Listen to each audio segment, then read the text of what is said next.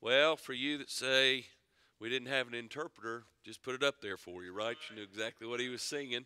And appreciate Brother Jose. I asked him, I said, since it's God and Country Day, are you singing in Spanish or English? He said Spanish. So that'd be all right. Be all right. Mark chapter 9. Mark chapter 9 tonight. Been preaching on faith. And I know this, and you know this. The Bible said without faith it is impossible to please God. You just can't do it. There's no pleasing God outside of the realm of faith. And there's been much definition about it, many ideas about it. But we looked last week at the stifling of faith, how our faith is stifled from certain things in life. And I want to look at strengthening of faith this evening. In Mark chapter 9, beginning in verse 14, this will be a very familiar passage because last year our theme verse was taken out of this text. And I want to set the stage for you. In Mark chapter 9, it's when Jesus was on the Mount of Transfiguration. He had taken these disciples up. They had seen the glory of the Lord Jesus Christ, and you would have thought that seeing that it would have changed their life to where they would never not trust Christ. And then they come down off the mountain, and one of the first things they run into in verse 14, the Bible said when he came to his disciples, he saw a great multitude about them and the scribes questioning with them. So they came off the mountain, and here's the disciples, and he comes to them, and the Bible said in verse 15, straightway all the people, when they beheld him, were greatly amazed, and running to him saluted him. And he asked the scribes, what question ye with them? And one of the multitude answered and said, Master, I have brought unto thee my son, which hath a dumb spirit, and wheresoever he taketh him, he teareth him, and he foameth and gnasheth with his teeth, and pineth away. And I spake to thy disciples that they should cast him out, and they could not. And he answered him and said, O faithless generation, how long shall I be with you? How long shall I suffer you? Bring him unto me. And they brought him unto him, and when he saw him, straightway the spirit tear him, and he fell on the ground and wallowed foaming. He asked his father, how long is it ago since this came unto him? And he said, of a child. And oftentimes it hath cast him into the fire and into the waters to destroy him. But if thou canst do anything. Notice what he said, if you can do anything. He didn't even say if you could get this demon out of him, if you could heal him of this. He said if you can do anything at all. Anything to help. He said have compassion on us and help us. If you can do something, just have compassion on us. Doesn't have to be the greatest miracle, but if you can do something for us, just have some compassion on us and help us. Right? Verse 23, Jesus said unto him, if thou canst believe, all things are possible to him that believeth. All things. And straightway the father of the child cried out and said with tears. Boy, that'd be something, wouldn't it, if we get our tears back? He said, Lord, I believe. Help thou mine unbelief. When Jesus saw that the people came running together, he rebuked the foul spirit, saying unto him, thou dumb and deaf spirit, I charge thee, come out of him and enter no more into him. And the spirit cried and rent him sore and came out of him, and he was as one dead, insomuch that many said, he is dead. But Jesus took him by the hand, lifted him up, and he arose. And when he was come into the house, his disciples asked him privately, why could not we cast him out? And he said unto them, this kind can come forth by nothing but by prayer and fasting. So in this scripture, we're studying a man's faith. And in this study, there's some priceless truths we learn. This man's faith must flourish in tragedy. See, it was probably very easy for him. I doubt it was easy for him because the Bible said this child had been this way since birth, since a young child. And so there was always this battle, this tragedy, this problem that he dealt with. And it got to the point where finally he decided that the only solution was Jesus. So the same Jesus as was transfigured in splendor triumphed over sickness, and two miracles were taking place really at the same time. The first is obvious, the triumph over sickness, but then the second, Jesus won a triumph over faith. And see, we look at the miracle of sickness, and we'll see God heal somebody, and we'll see that as a great miracle. But really, the miracle of faith is pretty amazing when you think about it, that he's asking us to believe something we can't see and believe as it has already been done. So this man's faith is strengthened and his son is healed. And that's really what we're in need of today. We may never see the physical healing of someone with our prayer, but the fact that God is still answering prayer should strengthen our faith. And we'll need that faith to be strengthened for the days ahead. And so God desires this growth in each of us. This guy is not a super Christian. He's just an average guy who had a need that went to the Lord Jesus. And he had a measure of faith, but then he said he wanted his faith strengthened. And all of us tonight have a measure of faith, I would say. Matter of fact, if you're saved, you have a measure of faith. But what I'm asking is, are we believing him for all things, or are we saying if you can just do something? And so 3 things I want to share with you tonight. First of all is the rival of faith. Notice here that this man had an expectant faith.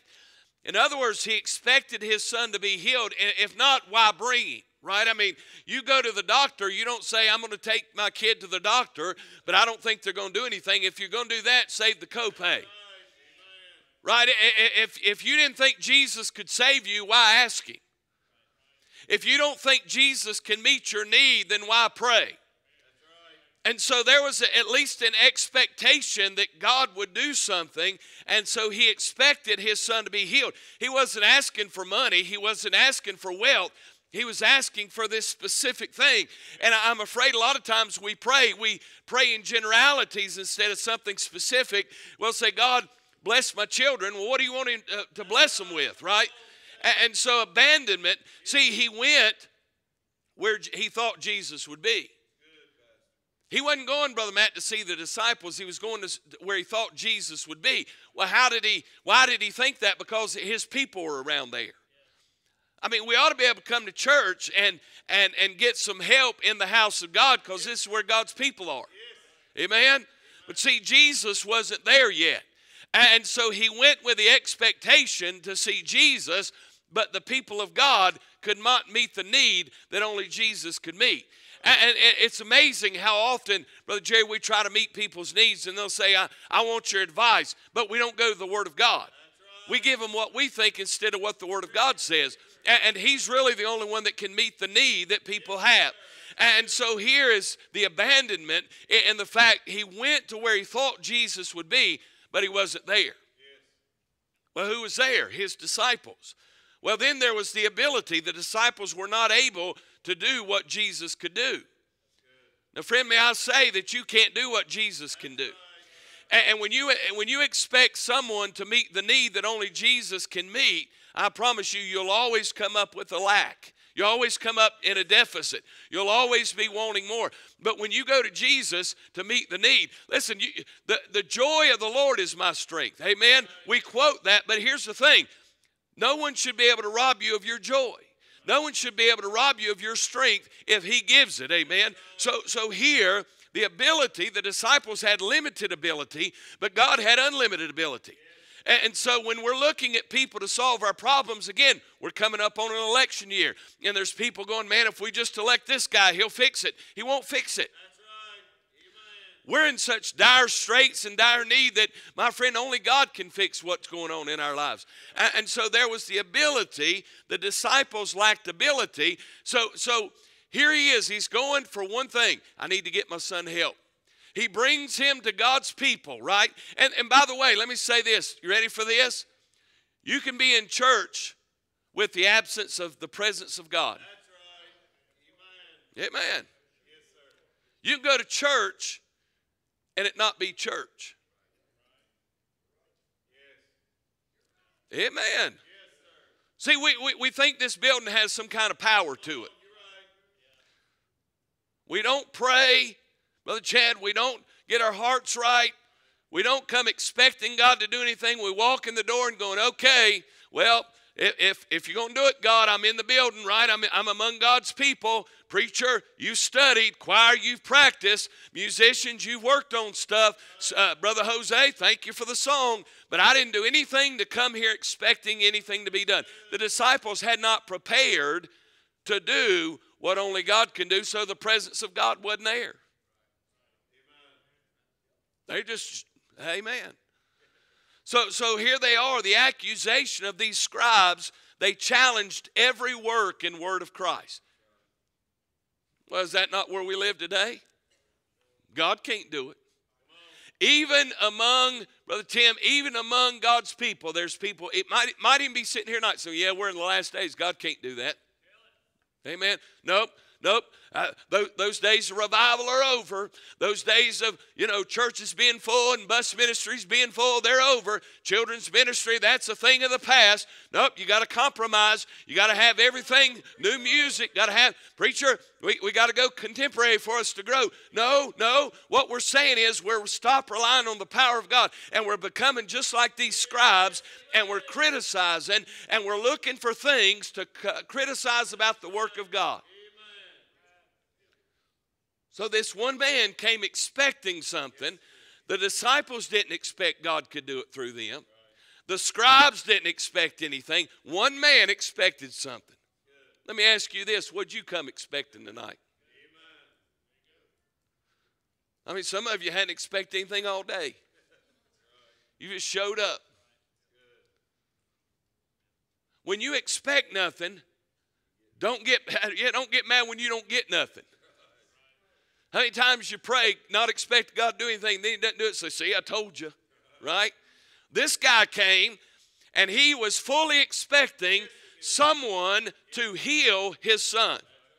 So there was an expectant faith, but it was because of an existing faith. In other words, he had the ability to believe that God could do it. He was challenging the existence of God's power. Here's what I mean. He was willing to say that I'm willing to step out into some unknown realm to believe that God can do something that nobody else could do. Let me ask you this, are you?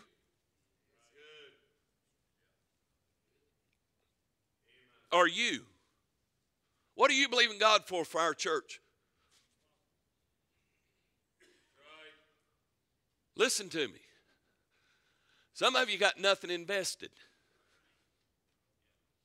Some of you say, what do you mean, preacher? I've been given. Yeah, but you don't have anything invested spiritually. You don't pray for the church. You don't pray for your pastor. You don't pray for the missionaries. You don't pray for the bus ministry. You don't pray for the Spanish ministry. You've got nothing invested. You're just here. You're a consumer instead of a producer. That's the world we live in. I'm not critical. Hey, you go to a restaurant, what do you want? I want to be served, right? You go anywhere, you want to be served, right? So it's no different. We come to church, we want to be served, right? We don't want to do the serving, we want to be served. And so you have to come with an existing faith, believing God's going to do something for you before he'll do something. And here's what he said. He said, he asked, in verse 16, the Bible said, he asked the scribes, what question ye within?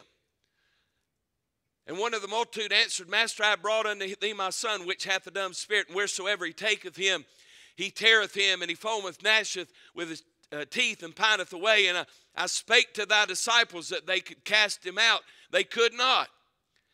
And he answered and said, O faithless generation, how long shall I be with you? How long shall I suffer you? Bring him unto me. Yes. And so here he is. And this man finally, he says, Lord, just have compassion on us. His affection, he went to the Lord's affection. Have compassion on us. Have mercy on us.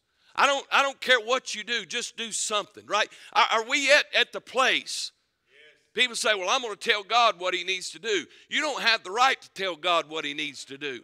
What we ought to do is say, God, whatever if you just give us some crumbs, if you just give us some scraps, if you just have some compassion, if you just give us something, amen, it would be worth that. And the action is this. He said, help us. Help us. Just help us. I think sometimes we take that boldness we're to come before the Lord as an arrogance. We ought to say, Lord, help us. Help us tonight. Help us with wisdom. Help us with strength. Help us with our faith. Help us with our giving. Help us with our family. Help us with our church. Help us have a soul for a passion for souls. Help us, Lord. We need help. So number 2 is the refining of faith. Now notice what he said. The Bible said here, he said, I spake in verse 18 to thy disciples that they should cast him out, and they could not. And they brought him in verse 20 unto him, and when he saw him, straightway the spirit tear him, and he fell on the ground and wallowed foaming. And he said, asked his father, he said, how long is it ago since this came unto him? He said, of a child. Well, here's the thing. The refining of faith starts with this, the refining of patience. He had to wait all these years to even come to where Jesus was supposed to be. And then when he got there, Jesus wasn't there.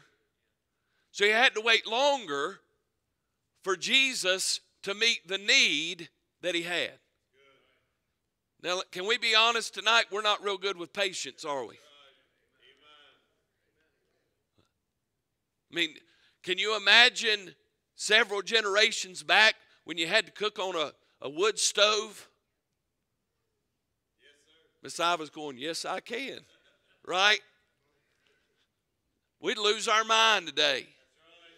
Because we like to throw stuff in the microwave and warm it up, right? Or you, even if you got a gas stove, you just, man, turn that thing, push it, boom, flame comes up. We don't like to wait, right? We'll go to the restaurant and you go to speak in this box and you go around the window and they shove some aluminum foil with a sandwich out at you, right? We don't like to be patient. I said it before. When the internet got here, man, you had to use nobody could be on the phone. You had to hit the dial up. It'd make all this noise, sound like an alien's coming through your wall. And then it would load the page, and it wouldn't just pop up. It'd start at the top, and it was like a.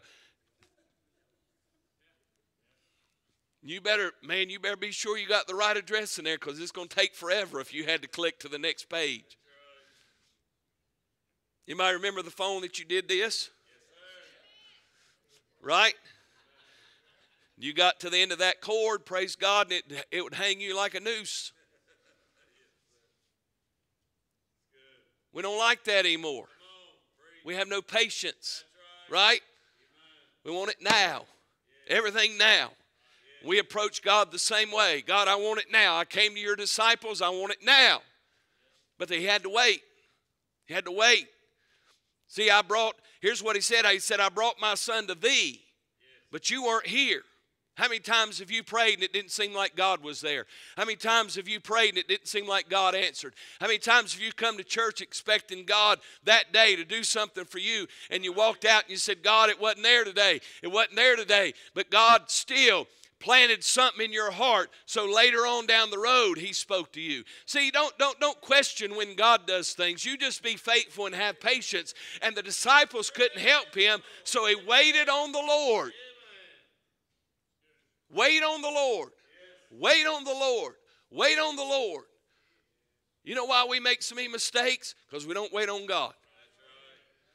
Let me tell you this. 22 years of pastoring. Now, I'm not saying this to brag, and my wife will tell you, 22 years of pastoring, there's been many Sunday nights I've gone home and I said, I'm done. I'm done. If God will give me another church to pastor, I'll go.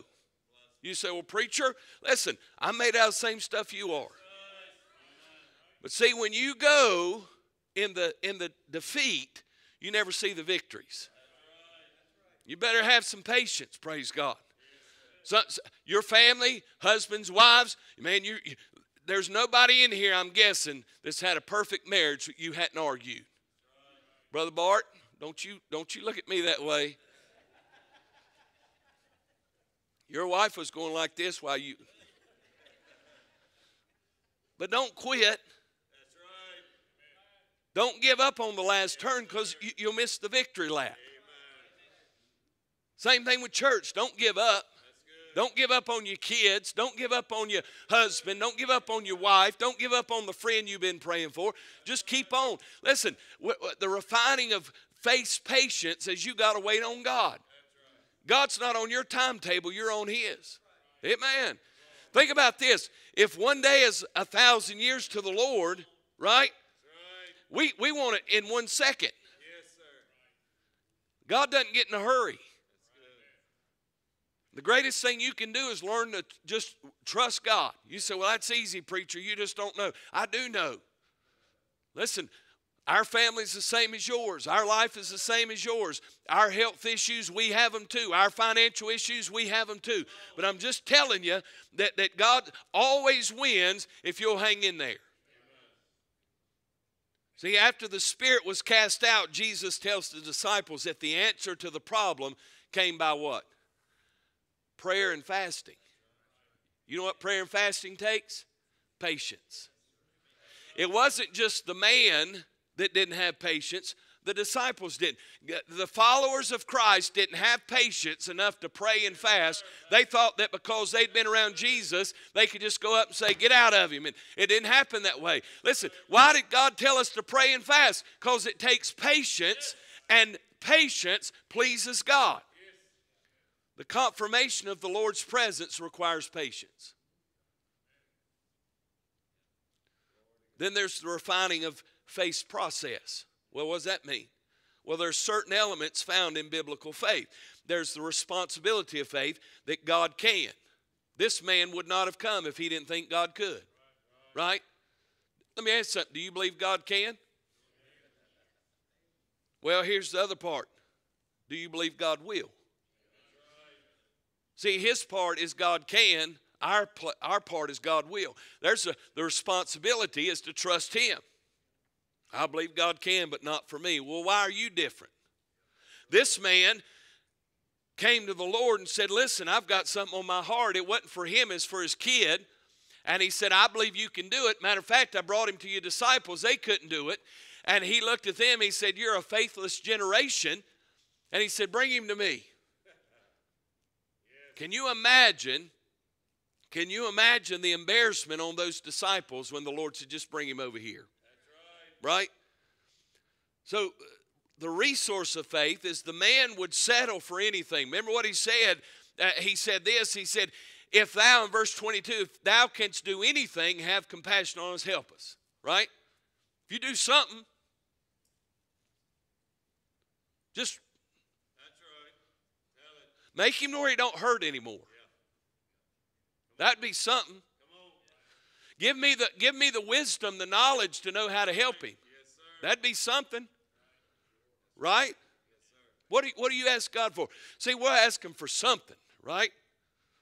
Lord, send some visitors here. How many you want? One? Right? Lord, send us some new riders on the bus. How many you want? What are you praying for? Lord, give Brother Jose some new people in the Spanish church. How many? Brother Justin, let's give Brother Justin a couple more kids in the children's. How many you want? Right? Sure would be nice to take on some missionaries. How many you want? See, we don't think big enough. How many do you want? If you can do anything, Lord, just something. If you could send one visitor, praise God, we'd be sure would be happy. Was that the only person going to hell out there? One person? Oh, if you'd give us one missionary, Lord, we'd be so happy if we just take on one more. Is that all that's out there? Is that all the people going to hell in the whole world is one? One country? One region? We're limiting what God can do because of our faith, not because of his ability. This man said, Lord, if you can do something. Here's what the Lord said. He said, if thou canst believe, all things are possible to him that believeth. Is that in your Bible? Are you a Bible believer? Well, what part of that is God lying about? He said, if you can believe, right? If you can believe. Canst is a continual process. It is a present process. If you can believe, all things are possible to him that believeth. He wasn't excluding anybody. He was pointing and saying, if there's one of you that can believe like this guy believes, what I'm going to do for him, I'll do for you. You know what they're saying? Oh, no, Lord, you can't do it for me. Yeah. Or are you any different? Come on, you're right. You say, well, preacher, you just don't understand my abilities and my lack of abilities. What is it? Well, I'm not an eloquent speaker. Great. Moses wasn't either. Right? Yes, sir. What else you got? I'm not a preacher. Okay. So what? I get nervous around people. Okay. Right. I don't have the finances to give to missions. Got something, don't you? That widow gave 2 mites. See what I'm saying? We got all the excuses why God can't do something with us and for us. Got them all. And God's not buying them. Now I'm going to tell you something. You ready for this? The only thing limiting what God can do in your life is your faith. Yes, sir. That's it. You say, well, I can't preach like you. Didn't nobody ask you to? I can't run a bus. Why not? I can't knock on a door. Why? Is your hand broke? I can't witness. I don't know the words to say. Well, you talk about everything else. Why can't you talk about what God did for you? Right? I can't sing in the choir. Why not? I don't have a good voice. Says who? See what I'm saying? We limit what, because it's easier to do nothing than to ask God for big things. Listen, every one of you bus workers, you know what you ought to do? You ought to start praying, God, fill the bus up. Not give me a rider, give me a whole bus. We need more. Hey, we need a whole nother bus, preacher, because our bus route's gotten so big. But you know what? Well, ain't nobody riding the bus anymore. You know what we ought to? Hey, we need to have a whole nother building for the children's ministry because we got so many kids. Well, ain't no kids coming to church anymore, preacher.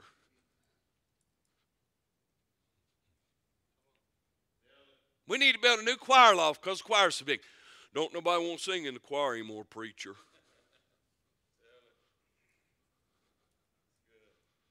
We need to build a new teen room because don't know my teens want to come to old-fashioned independent Baptist church. Got standards. They want to go to church where they can run around half naked and go. All they do is have fun on Sunday nights.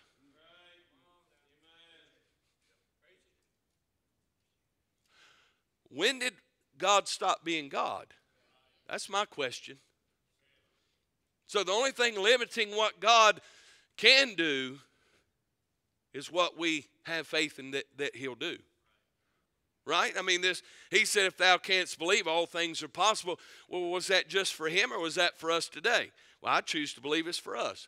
If all Scripture is given by inspiration, right? I mean, if it's all good, if it's all for our instruction, if it's all for our learning, why would it not be for us? If it's profitable for me, why would this not be profitable for me? Well, it's not in the Gospels. I mean, it's not in the epistles, Brother Russell, so therefore it doesn't apply to us. Well, then, take everything from the book of Acts on back and tear it out of your Bible and throw it in the garbage can. Either it's all for you or none of it's for you. So then number 3, quickly, is the reviving of faith. Well, what happened to this young man? The Bible said in verse 17, or I'm sorry, I went all the way to 1 Corinthians, praise God. I need to get back to Mark. The Bible said, when Jesus saw that the people came running together, he rebuked the foul spirit, saying unto him, thou dumb and deaf spirit, I charge thee, come out of him, enter no more into him. And the spirit cried and rent him sore and came out of him, and he was as one dead. Jesus took him by the hand, lifted him up, and he arose. And when he was come into the house, his disciples asked him privately, why could we not cast him out? And he said, this kind can come forth by nothing but by prayer and fasting. So, you think this guy had a pretty good faith when he walked out of there? I mean, I feel like if it were me and I brought my kid to the Lord and he was possessed by a spirit, nobody else could help him. I brought him to the preacher. He couldn't do anything for him. And finally, I brought him to Jesus, and he cast that foul spirit out of him. I don't know. I'm hoping, Brother Randy, I'm hoping I wouldn't have a problem trusting Jesus after that. I mean, that's a pretty big deal, right? So in that reviving of faith, there's healing. There was physical healing. There was spiritual healing. The word of God brings healing. That's what he said. The Bible said when Jesus saw the people and he charged thee in verse number 25. What does that mean? It means he spoke the word of God. There was also a happiness there. There was a worshipful spirit replaced a woeful spirit. When he came, man, he was sad. When he left, he was happy. There's a lot of folks, let's be honest, say they're saved. I've never seen them happy. I passed some folks a long time. I've never seen them smile. I don't even know if they got teeth. Except maybe some they carry in their pocket. I don't know. I've never seen them smile, Brother Junior. And then there was hope. There's hope that Jesus is who he says he is. This guy, he was testing him. Yes, sir. He said, I brought him to your disciples. They couldn't do anything for him. So I brought him to thee. That's good, I brought him to thee. They couldn't help him, so I'm trusting you to do it. Right. What do you want me to do? If you can do anything at all, we'd be happy. Just a little crumb of something, we'd be happy. He said, no, all things are possible. Well, I still believe that. Brother Shane, I'm just not buying what they're selling. That's right. I'm just not. I'm not going to. You can if you want to, but I'm not. Yes, sir. That's good. But Chad, when I got here 22 years ago, they told me, don't take that little church. That church got a bad reputation. It's been sitting there for 40 years. Been a little tiny building.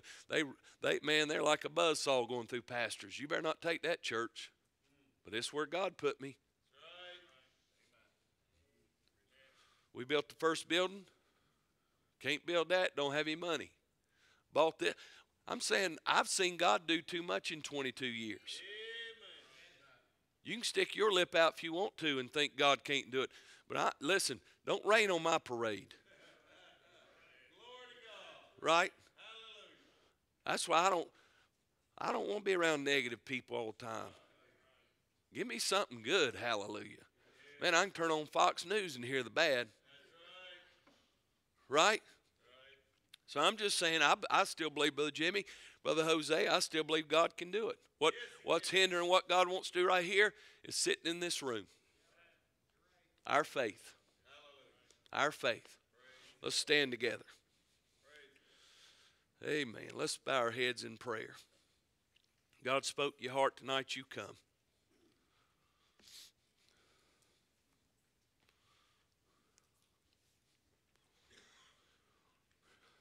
You come. Sunday school teachers, bus workers, children's church workers, choir members, Spanish church workers. I mean, all of you ought to be on the altar saying, God, I want more. I want to see you do more around here. I want to see you do more with my family. I want to see you do more in our community. I want to see souls saved, more missions, more bus ministry, more Spanish ministry, more children's ministry, bigger choir.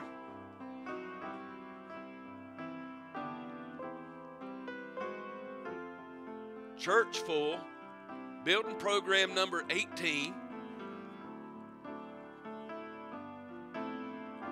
Bigger youth group.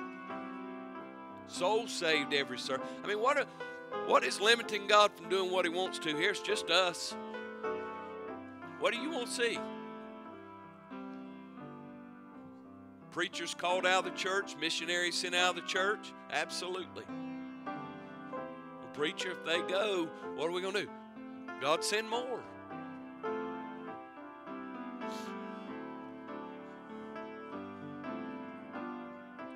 My question would be, why wouldn't God want to do it? If he gets glory. Now, if we get glory for it, no. But why wouldn't he want to do it?